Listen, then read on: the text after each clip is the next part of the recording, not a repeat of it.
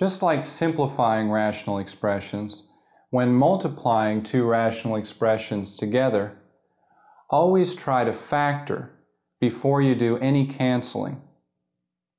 So here notice that the denominator of our first expression factors, and we have 5x to the fifth over x plus 4 times x plus 3. In the second expression, notice that the numerator factors, and we have x minus 5 times x plus 4 over 10x to the third. Now we can cancel. And cross-canceling the 5 and 10, we have 1 and 2.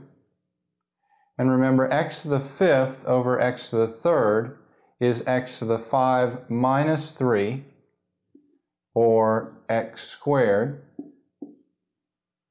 And cross-canceling the other way, notice that the x plus 4's cancel.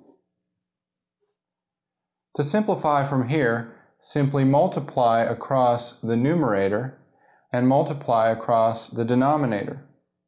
So we have x squared times x minus 5 over 2 times x plus 3.